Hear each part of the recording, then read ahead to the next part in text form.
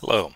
In this video I'll be helping you with the Aleks problem type called computing the distance between two integers on a number line. And to compute that distance we can use a formula that says the distance is equal to the right hand value minus the left hand value.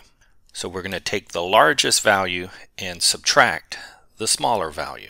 And the way these values are written, the larger one is going to be B, it's the one furthest to the right, and the smaller one is going to be A, it's the furthest to the left.